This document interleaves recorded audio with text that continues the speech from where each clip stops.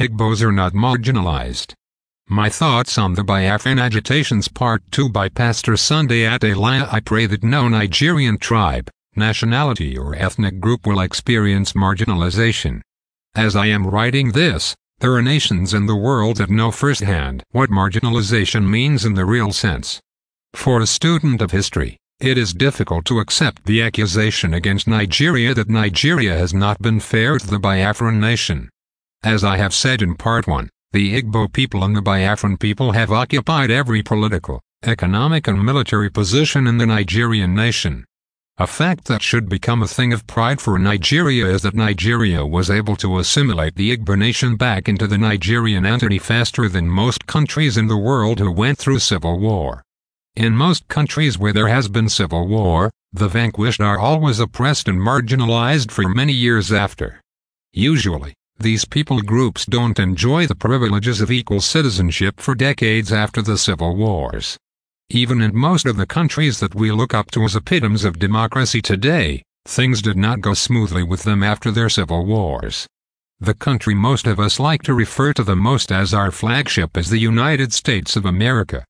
Their civil war ended 150 years ago, yet even today when you go to the southern part of America, you still hear them call the Northerners names. That is where the name Yankee comes from. That is the abusive name the Southerners used to call the Northerners. Even today there are still conflicts, arguments and debates about the Confederate flags in America 150 years later. Confederacy is what the southern part of America that lost the war was called. So, integrating a nation after a civil war is a tough process. I have personally been in cities in the southern parts of America where I have been told, Northerners are not welcome in their towns and villages. I from Nigeria was welcomed, but they were not ready to allow those from the north to come to their land. Such is the nature of civil wars almost everywhere. Integration and reconciliation is always a tough process. The same thing happened after civil wars in Greece, Italy, Austria, Spain, Nicaragua, Germany, Finland, Russia, Mexico, China, India, Great Britain, Argentina, France, etc. If you study the history of civil wars, you will discover that Nigeria has become one of the most successful countries in integrating back into the nation the secessionists. Can you believe that immediately after the Nigerian Civil War finished in 1970, instead of the federal government of Nigeria imprisoning or killing by firing squad all the leadership of Biafra, who took the nation to war, they rather forgave them and accepted them back to united Nigeria. In the words of the then head of state, there was no victor no vanquished. Meaning Nigeria was not going to treat the Igbo people as a defeated enemy, but as brothers and sisters. That was a high level of magnanimosity displayed by the Nigerian nation. Moreover, all Biafran people were given a 10 naira stipend to start their lives again. That could be viewed as small or nothing today, but when you study other nations where there had been civil war, you will hardly see or hear of any gesture like that. I recently read an article written by an Igbo man in America. He said 40 years ago the richest Igbo was 10 naira rich, while today they are prominent in the list of the richest Nigerians. What he was trying to say is that this is mainly due to the gifts and business acumen of the Igbo people. While that is true, remember what I said above, that it is also important to have the right environment. They were only able to attain that height, thanks to the fact that the Nigerian nation allowed it. This is normally not the case in countries where there had been civil wars. When we are loved, we have the tendency to think that it is because we are good, but really it is because those who love us are good. The Nigerian government did so much to remove any trace of segregation from all Nigerian peoples immediately after the Civil War. The Igbo people were quickly absorbed as part of the federal government of Nigeria.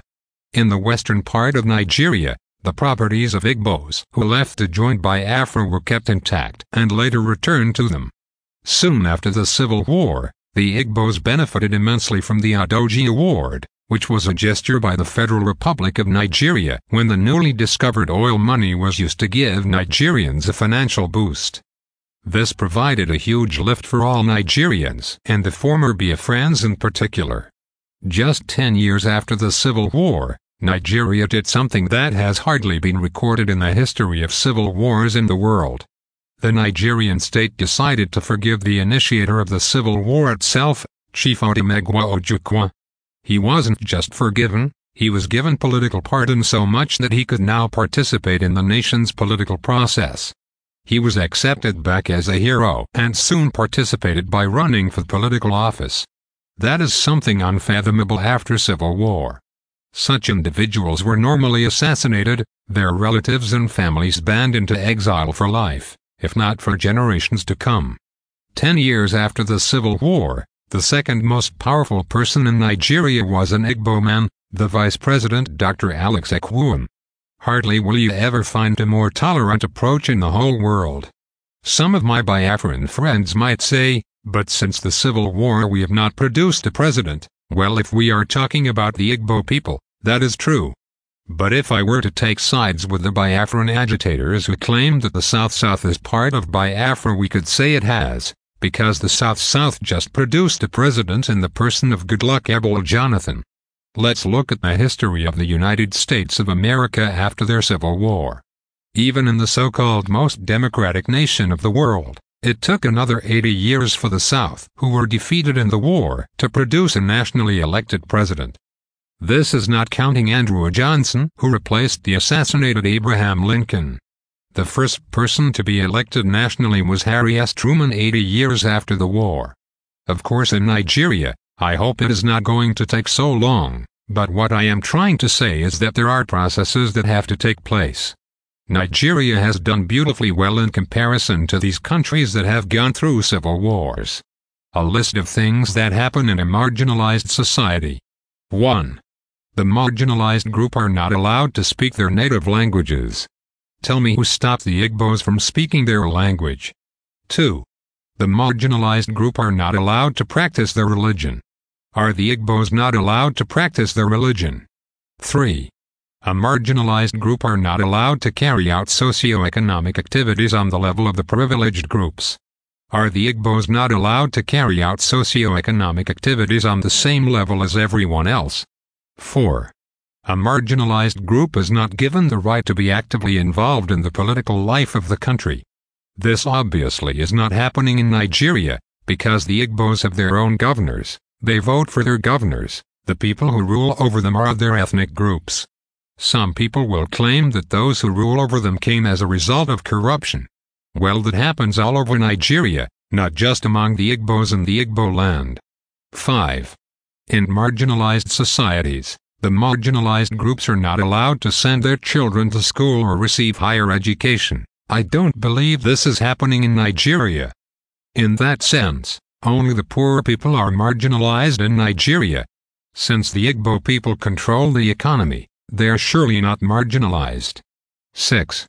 In marginalized societies, the discriminated groups are not allowed to intermarry with the privileged groups. We simply don't have that in Nigeria. As I have mentioned above, even my family is intermarried with Igbo people. My nephew, who is like a twin brother to me, married an Igbo girl and paid the full bride price or dowry as the case may be. 7. Marginalized people are not allowed to have a voice in the mass media, newspapers, television or radio. Igbos don't just have that right in their own state, but even in most of the other states in Nigeria where the majority are not Igbos. Igbos are allowed to have their voice in the media all over Nigeria.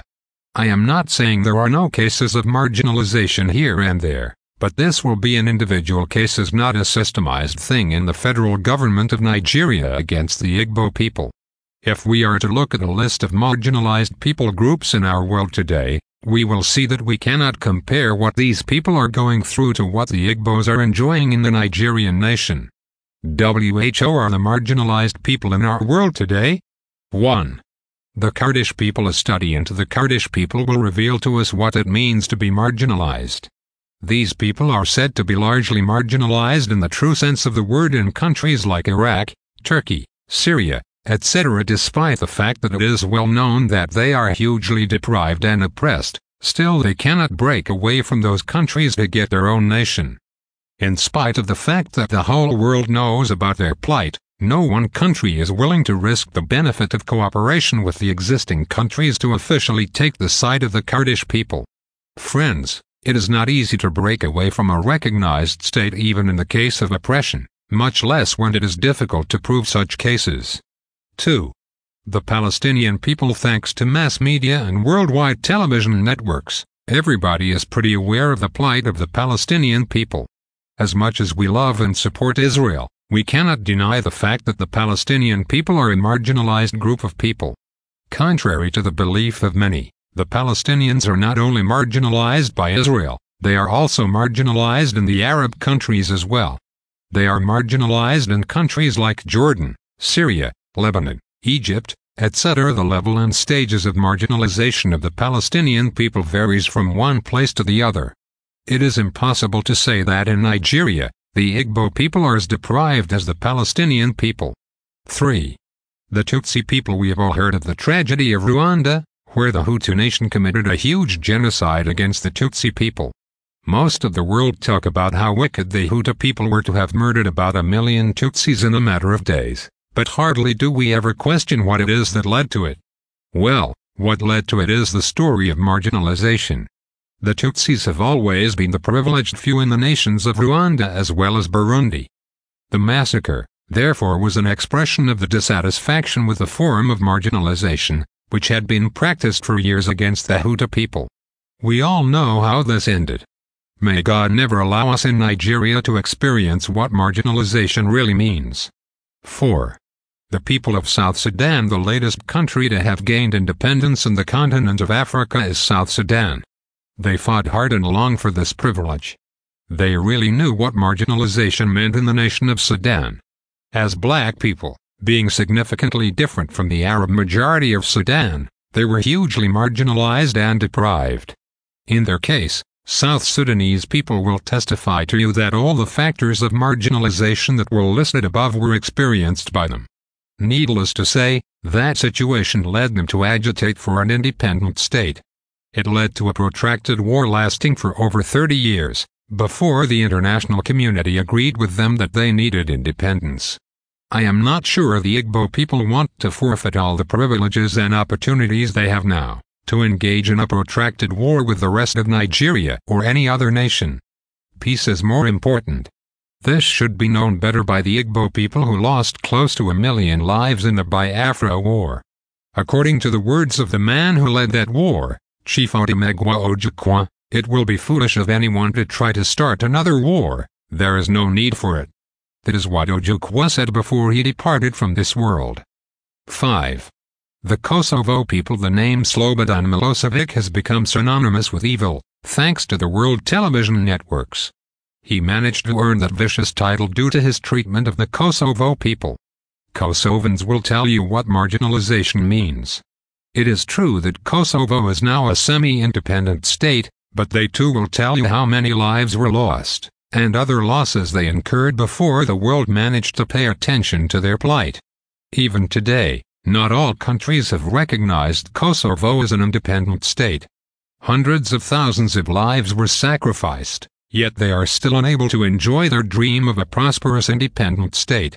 The man behind their suffering is the name I mentioned above. Slobodan Milosevic, the strong man of Serbia. Unlike Serbia, though, there is no overly dominating and controlling tribe in Nigeria, as was the case in Rwanda, Serbia, Yugoslavia, or even in Russia. The three main tribes in Nigeria are almost all equally balanced. 6. The black South Africans. Without going far, it is easy for every African to associate marginalization with apartheid, when the black people of South Africa were largely marginalized in their own country. In spite of the obvious injustice of the regime, it took about 40 years of struggle before they could be recognized by the whole world as freedom fighters. As blatant as apartheid was, the countries of the world, especially developed Western countries, did not support the armed resistance of the South African black majority. Nelson Mandela had to sacrifice 27 years of his life in prison before the world would grant the South African people their dream of equal rights. I am sorry, my dear Biafrans. What proofs and facts of marginalization can the Igbo people produce against Nigeria to justify the recognition by the international community as an independent state? It is virtually impossible in our modern world today. 7. The people of Eritrea. Let's go to the country of Eritrea, and they will tell you how many lives they had to sacrifice before they could gain their right to independence. Beside the wars and damages that these people have had to endure, their struggle and campaign for independence lasted for years. I mean years of fighting, killing, bombing, shelling and destructions. Even after the war was over, they had to agonizingly endure decades of reconstruction. A Yoruba proverb says it is only those that have not lived to see a war that dream about one. I am not sure that the Biafran nation or the Igbo people are ready for another war that could cost them the very existence of their people. The high price of independence. Apart from these 7 people groups that have been mentioned above, too many other people groups in their hundreds are struggling and clamoring on a daily basis for an independent nation even as we speak. If a detailed list were made, such people groups might run into 1,000. Can you imagine 1,000 new countries emerging in our world today? It's just not possible. They will not be recognized. It is going to create chaos and confusion. Let's have a quick look at some people groups that are agitating for their recognition or independence in our world today. 1. In Ukraine, where I live, the eastern part of the country is agitating for independence with countless thousands of casualties already. 2. In Russia, the Chechen people have been involved in 2 wars, yet they can't get away. 3. In Afghanistan, the Taliban wants to build their own caliphate of Islamic State. 4. In Armenia, the Nagorno-Karabakh people want their own recognition. 5.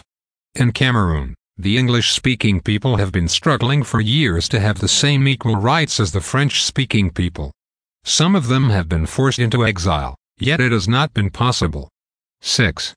In Kenya, tribes have fought and spilled blood, yet no country has sided with any one of them to become independent. 7.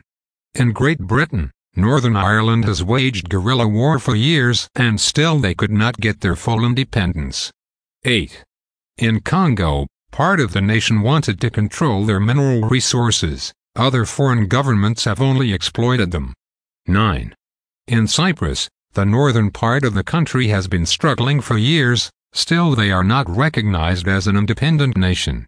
In France, Guadeloupe and Basque have been fighting for years to be free, and yet it is not easy to get their full independence. In the Philippines, the Filipino guerrillas have been living in the jungle for ages, and they have not been able to build either their Marxist or Muslim nation. In Sri Lanka, the Tamil Tigers have dreamt about independence, but it has not been easy coming. In Turkey, the Kurdish people have dreamt of building Kurdistan. They have fought for it, yet to no avail. In Spain, the Basque nation has fought for their independence for years, still it is not coming. In Mauritania, the minorities have been complaining of oppression, but no help and understanding has come from the bigger nations of the world. What more can I say? A word is enough for the wise. The diversity of our Nigerian nation is so beautiful. It is a glorious demonstration of God's very own nature. Yet when diversity is not appreciated, it is abused and perverted. Celebrate diversity, practice acceptance, and may we all choose peaceful options to conflict. Donzella Michelle Malone. If Nigeria had not consisted of these over 500 tribes, we would not have been as big and great as we are today. Today, Nigeria is the 7th most populous country in the world and could soon become the 3rd most populous in the years to come between the years 2030-2050. What that means is that Nigeria could soon overtake countries like the USA, Japan, Brazil, Russia, Indonesia, Bangladesh, and Pakistan. At times we underestimate the power of population. Friends, despise the size of a nation to your own detriment. The size of a nation plays a vital role in their positioning in the world. For example, no small nation can ever become a superpower. This is not an assumption. This is a fact. Have you ever wondered why countries like Sweden, Switzerland, Austria, Singapore, Denmark, Belgium, or other countries that are rich countries per capita are not superpower nations? It is because it is not the amount of money each citizen earns that determines the status and mind of a nation. No matter how prosperous a small nation is, it is already limited if it is a small population. There is no way a small population could compete in production capacity with large countries with bigger populations. This explains the reason why, despite the fact that Nigeria is a third world country, our economy is bigger than the economies of some so-called first world countries like Belgium, Norway, Austria, Denmark, Israel, Hong Kong, Singapore, Greece, Portugal, Romania, Poland, Ukraine, Belarus, Czech Republic, Luxembourg, Bulgaria, etc. Our economy is fast heading to be one of the top 20 in the world despite all our troubles and challenges. Can you just begin to imagine what might happen when things begin to work for Nigeria? Our economy could easily double or triple if only the electricity supply would be constant. If we deal with the questions of infrastructure, we could be talking of Nigeria as being in the top 10 economies of the world. This is all thanks to the fact that we have a big population. The credit goes to all the tribes that make up Nigeria as one nation. Another reason why countries with a large population should never be disregarded in this world is because these countries can easily become military superpowers. That is why European countries like Sweden and Belgium cannot be military superpowers, while poorer countries per capita like India, Pakistan possess nuclear weapons. It is also for the same reason that while India was able to launch missions to outer space and the moon, it is still poorer per capita than those European countries. Dear Nigerians, our population is one of the greatest things that has ever happened to us. Our population is our trump card. If we had not had the population we have, things would have been desperate for us. It is a pity that Nigerians talk more about tribalism and other things dividing us instead of celebrating the beauty and the majesty we possess, thanks to the fact that we are together. Just for comparison, let's assume that the United States of America did not have the population it has. Let's say it had only 30 million people. There is no way they would have become the superpower of the world that they are today, neither economically nor militarily. Small nations don't become superpowers, neither economically nor militarily. That is why when America was smaller and consisted of only 13 states, they embarked on a mission of buying and taking over more lands and territories for the purpose of becoming a superpower in the future. That is what led to the addition of other territories like Texas, California, Florida and Puerto Rico to the entity of the United States of America, making them a super nation on the earth. Can you imagine Russia being a superpower without its population? When Russia was a superpower, there were about 300 million people. After losing half of that population, Russia is no more the same anymore, even though they are still a large nation of almost 150 million people.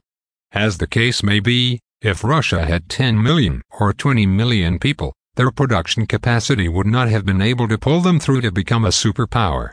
Only large populations create large economies. There are many factors that make great nations great. The most important of those factors is the population. Apart from the production power of a huge population like China, there's also the vantage position of their purchasing power. Let's take China for example. People say China has the largest number of poor people in the world, but that is only a matter of time.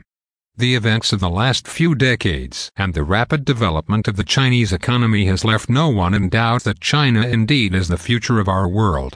It is on its way to overcoming the USA to become the strongest and largest economy in the world. It is just a matter of time.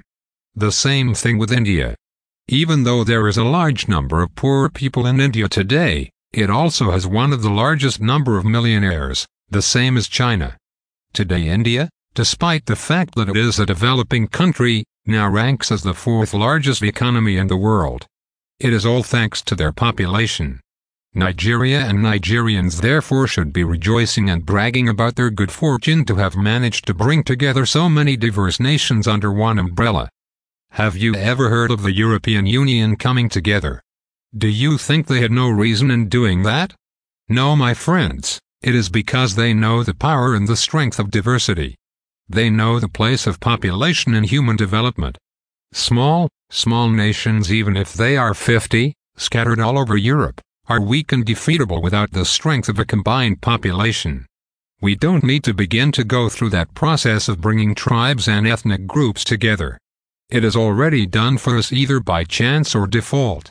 Whatever the case might be, Nigerians should be some of the most hopeful people on the planet, especially if we get our act together politically and economically.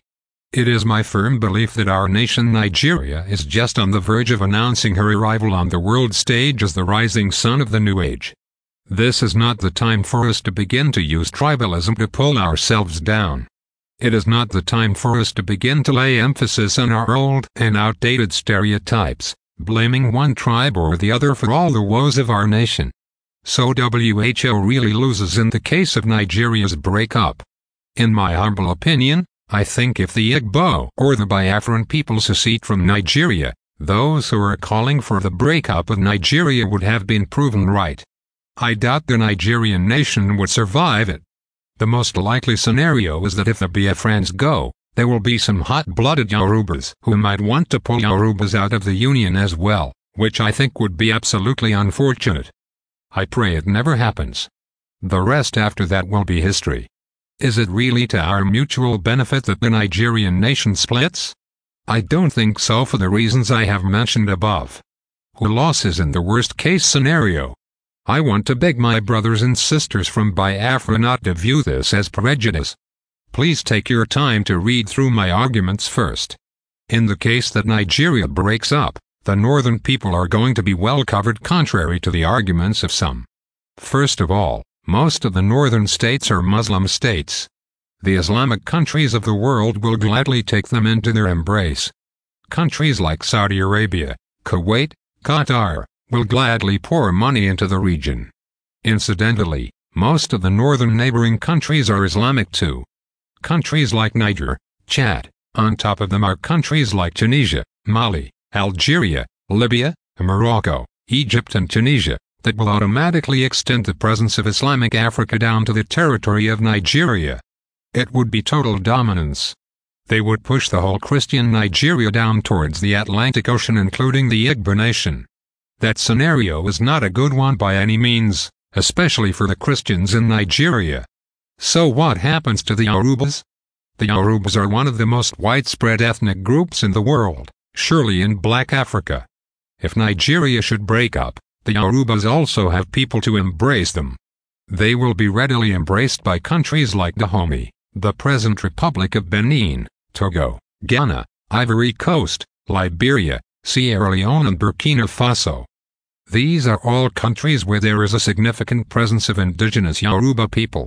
The Yoruba people, no matter where they live, see themselves as Yorubas still, speak the language and come back home to pay homage to their Yoruba roots in Elif.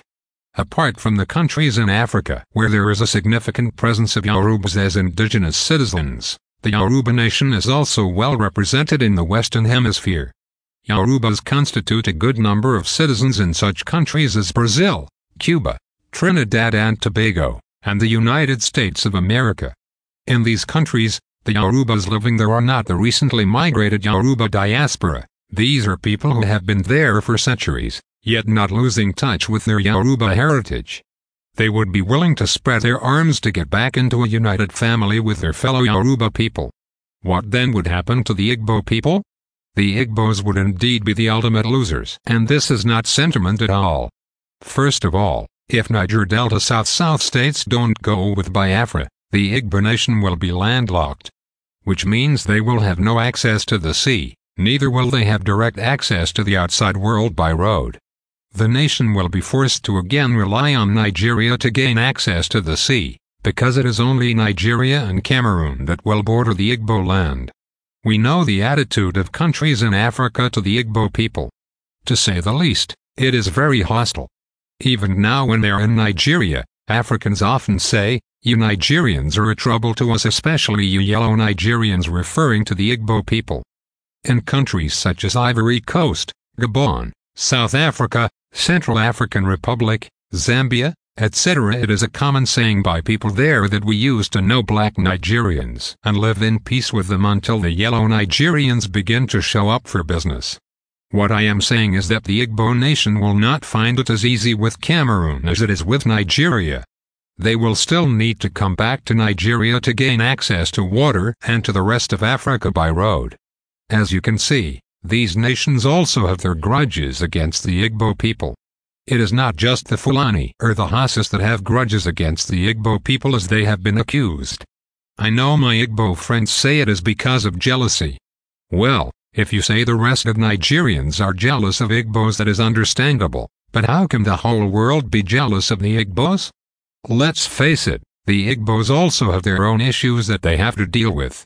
As much as the wonderful qualities of the Igbo people have been praised by me above, the Igbo people must also face the fact that they need to address the issues of values in their people just like all Nigerians have to do. Recently, the Nigerian government was involved in a diplomatic dispute with one of the countries of Southeast Asia, where an official said the Igbos are the biggest curse of Africa. When queried about his statement, the officer involved said he had evidence for what he was saying. In defiance, he uploaded a video onto YouTube where he repeated the same statement, showing a number of Igbo people to back up his claim that 99% of all drug pushers they caught from Nigeria are of Igbo descent. The video is still there now for anyone to see.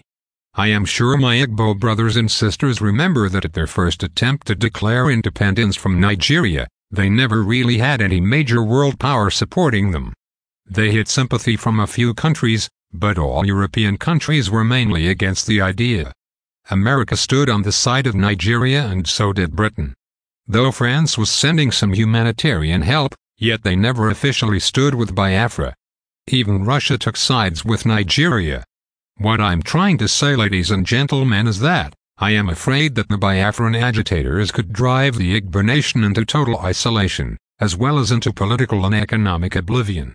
Why the Igbo elite must not keep quiet. I had waited for a considerable amount of time before I decided to write this article, only because I was waiting to see what the response of the Igbo intellectuals and elites would be. It is my belief that silence is the worst reaction at a time when a nation is boiling in protest and demonstrations. Sometimes, it does not matter what your position is either for or against, but one thing is sure, you must let the world know it. That is the position of truth. Truth demands that we speak up our minds when the need calls for it. Apart from the factor of truth, love for one's own people also demands for one's voice to be heard. I personally think that the deafening silence of most Igbo elite does not help the matter. At a time like this, it can only hurt the cause and the fate of the Igbo people. Do not fear your enemies. The worst they can do is kill you. Do not fear friends. At worst, they may betray you. Fear those who do not care.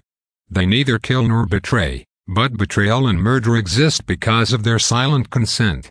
Bruno Jazienski. Why do I believe the silence of the Igbos could hurt the Igbo interest? My argument is simple. When the rest of the nation, the Yorubas, Hausas, Fulanas, Tivs, Ijaws, Abibayos, Angas, Adomas, Igalas, Edos, Efiks, etc. are watching on TV all day long how tens of thousands of Igbo people are demonstrating, calling for a break away from their country, what do you think their feelings should be? We all know how some of these demonstrators call Nigeria names, especially the Radio Biafra broadcastings. What do you think should be the feelings of those who still refer to themselves as Nigerians? Don't you think they could take the name calling personal? This is the best time for the prominent Igbos to speak, especially those who still wish to stay with Nigeria. Even in the case of a Biafran secession, some of these Igbo elites would still probably stay back to live among the different Nigerian ethnic groups. If they do not speak out now, the people will definitely remember their silence, which could provoke a series of reciprocal actions. That is the best case scenario. It could be worse, really. It suffices that the prominent Igbos speak now while the protests are going on, otherwise the natural reaction from other Nigerians could be, if you don't want us, if we are as bad as the Biafra radio is saying, why are you here among us, what are you doing here? If your people don't want us, we too don't want you. Even this is not the worst case scenario. God forbid some zealous pro-United Nigerians could actually begin a pogrom. That is the kind of thing we saw in Kenya, Ivory Coast, Rwanda, Congo DRC, South Africa, etc. Remember, we are all people. There is a limit to how long people can hold their feelings. Don't you think other Nigerians are hearing the voices of resentment, rejection and name-calling coming from the Biafran camp? That could lead to a response. As Sir Isaac Newton said, every action produces an equal and opposite reaction. All of this could be neutralized, though, through the actions of sober-minded Igbo people who are a lot in this country. If at this time such people begin to balance things up by telling other Nigerians that the voices of hate don't speak for them, it will make other people know there are Igbo people out there who don't have any antagonistic feelings towards them. More so, if these Igbo intellectuals go a step further by letting other Nigerians know that this does not have anything to do with them, this could also help mellow the sentiments. The reason I am writing all this, friends, is that I don't want a repeat of the massacre we have already witnessed in this country. All hands must be on deck. Everybody must play a role to help Nigeria avoid the kind of outbreak of ethnic clashes that happened especially in the northern part of Nigeria. I feel one of the major keys to this is for as many Igbo people as possible, particularly those who are living among other Nigerian ethnic groups, to begin to speak out now about their stance. I have a feeling that one day this posture will become a refuge for the Igbo people. Conclusion. So in concluding this article, I would like to appeal to my fellow countrymen, the Biafrans and all the agitators. Please, for the sake of your people and for the sake of all of us, let us come together in unity and build a more prosperous Nigeria. I am aware that my people group as well have individuals who claim exactly the same thing as the Igbos claim. They claim to be marginalized like the Igbos claim. They claim that the Yorubas will be better off without Nigeria. We will always find this kind of people in every people group. As a matter of fact, some of my people believe that it is the Northerners who are responsible for all the troubles of Nigeria. I think it is not fair. Most of you who have been to the northern part of Nigeria will agree with me that the Hausa and Fulani people are suffering as much as all other people groups in Nigeria. The ordinary Fulani or Hausa person is experiencing the same deprivation and loss that we have all experienced during all these years of independence. In fact, a visit to the north will prove to you that there might be more people suffering up there than there are in the east or west. As the case is today in Nigeria, possibly only the people of the Niger Delta have the most potent argument to agitate for a better standard of living. This is because we are all feeding off their land both east and west. Despite all their pain and suffering, they have been magnanimous enough to allow all Nigerians to benefit from their natural resources. Now that the era of oil is coming to an end in the Nigerian economy, it would be unfair to begin to separate from those same people who have provided for us all these years. Justice demands that when the oil era passes in the South, the wealth of mineral resources, raw materials and solid minerals from other parts of the nation be channeled to support and provide for this region that has been our breadbasket for so long. This is the way I see the evolution of the Nigerian nation economically. It is part of our wealth. When a region of the country supports the whole country or other regions, thanks to their wealth, the next region supplies their services to the benefit of other regions in the areas where they are stronger. This is part of the beauty of diversity. Recently, God seems to be teaching us this lesson all over again, when the new Minister of State for Petroleum declared that Nigeria is about to hit a gold mine with oil reserves in the topmost part of our nation, in the region of Lake Chad. The irony is clear. When the oil seems to be running dry in the south, God lets us discover another oil source in the north, so it benefits all Nigerians. Now the north will have the privilege to supply for the rest of Nigeria just as the south has done for so long. A time might come when similar discoveries of other wealth sources will be in the east or the west. The wisdom in this is that no region or people group should be greedy. We should rather manage ourselves and resources better so that all of Nigeria will gain and become more prosperous. I therefore pray that this, my long treatise, goes a long way to open the eyes of my compatriots, especially those of the Biafran nation. I am writing this with all love, compassion and understanding in my heart. I have tried my best to purge my heart, feelings and sentiments from all sorts of prejudice and bias. I hope I managed to express this. If not, I wish to tender my apologies to all offended. It is not so intended.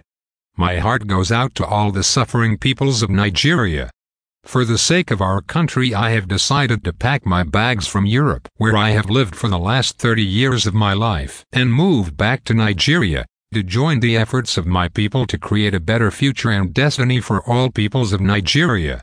It is my plan to do something for every state. I wish to establish something concrete and tangible that will improve the lives of Nigerians all over the nation. I am not talking about church or religious outreaches. My primary concern right now is to bring improvement to the living standard and well-being of Nigerians. I pray and hope to come back to Nigeria with a large group of Europeans for whom I have lived and served for the last 30 years, so that they too might help contribute and uplift the suffering of my people. The Igbo people and the Biafrans occupy a special place in my plans and aspirations for a better Nigeria. Please, my Biafran brethren, don't deprive me of this honor. Allow me to come and serve you in the name of Christ. I know some of you would say you can still come and serve us when we are gone, but as I have said above, such struggles always end up in protracted wars and conflicts. There will be no opportunity to do any good without a peaceful environment. I therefore pray that Nigeria and Biafra will never have to go through another war again. We, the elite of this country, must try our best to avoid this at all costs. Long live the Igbo, long live Hausa-Fulani people, long live Yoruba people, long live all the 516 nationalities of Nigeria, long live Nigeria. For the love of God, Church and Nation by Pastor Sunday Adelaja.